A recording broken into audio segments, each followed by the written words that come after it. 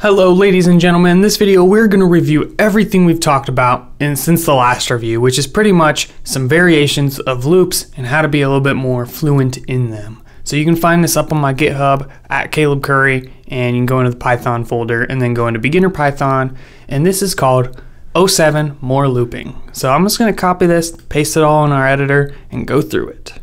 Do you need help advancing your coding skills? Check out my new program, Code Breakthrough. Code Breakthrough offers hands-on learning with Python in data structures, algorithms, and interview challenges. With a supportive community and regular new content, Code Breakthrough will help you get hired or advance your career. For a limited time launch special, use the link in the description to get 20% off your subscription. See you there! You want to make sure you have a pretty good hold on all of this information before we go to the next section. However, this is going to be a little bit different than everything we've talked about, mainly because I don't do the examples exactly as they are in my notes. I just use the same principles. So you might see a few other variations or a few different things in these notes. However, the principles stay the same, so you should be able to understand fairly well. So let's just run through this and go through everything. So the first thing we talked about was break, which can be used to break out of a loop.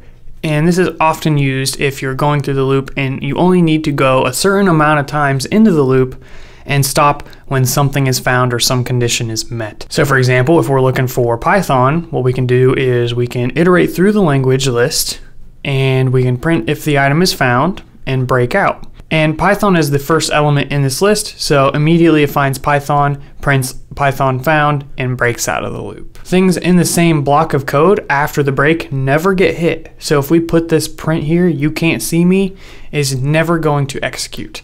However, this print here will execute because it's on the outside of the if, and the if is only hit on occasion. So if the condition in the if statement evaluates to true, the break is hit and nothing left for that iteration executes. However, if the if does not evaluate to true, then anything after the if will be printed or executed. So in this situation, we're looking for C++, which is the second item in this list.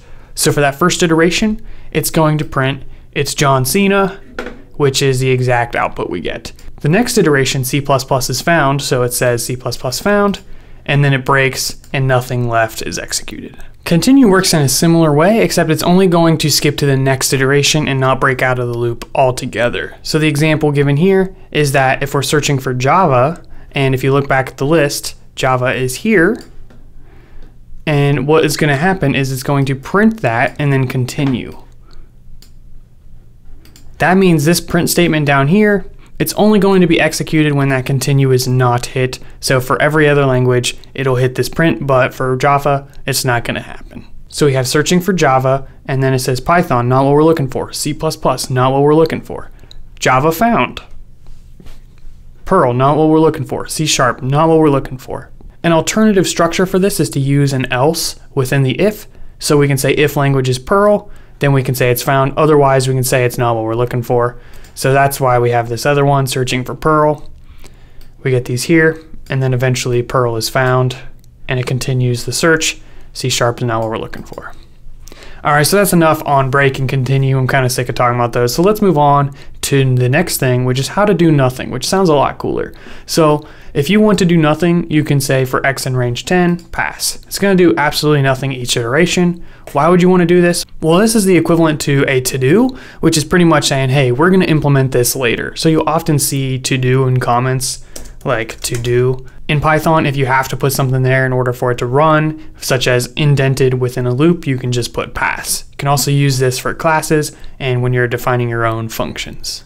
You may also see this for a busy wait, which basically just keeps your processor busy for a certain length of time or a certain number of iterations. The next thing is using else within loops. So we have one with the for loop.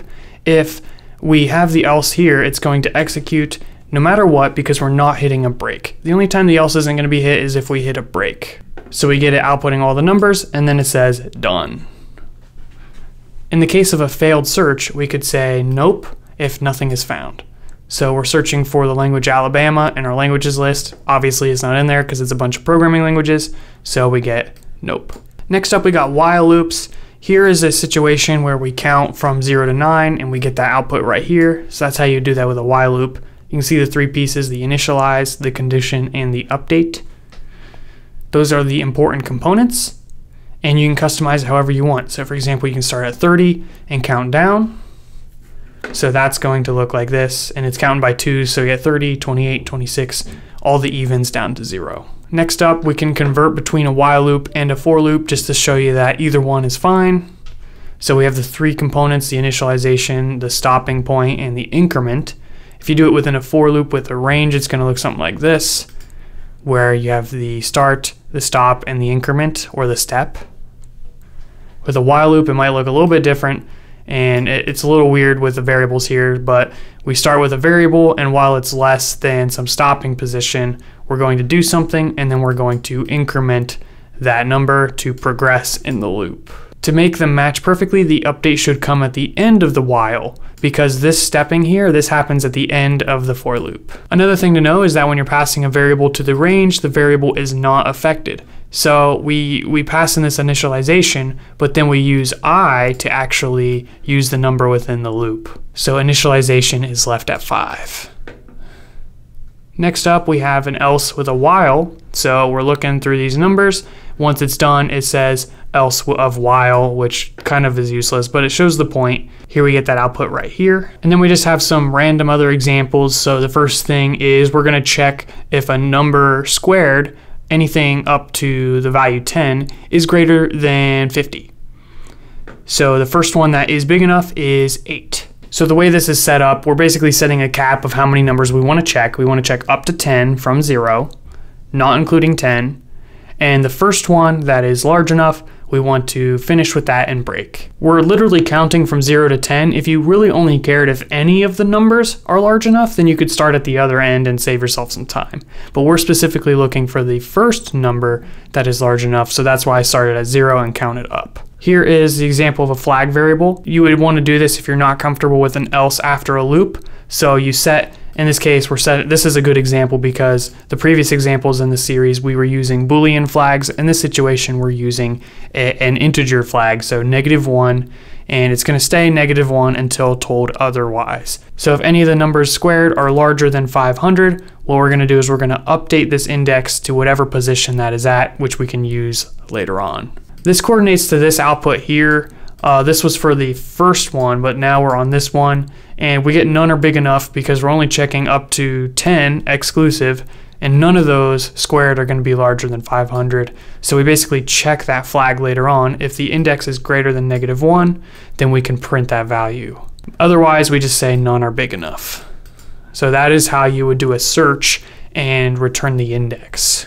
This is just a concept, just to be clear guys, a flag variable is a concept. There's nothing new on syntax. You don't have to do a special flag variable or create it in a certain way. It's just a variable that we're using in a certain way. Next up, we have a setup for a do while loop, which again, there's no concept of this in Python, but we can implement the same thing using a normal while loop, where in this situation, it's going to print I at least one time.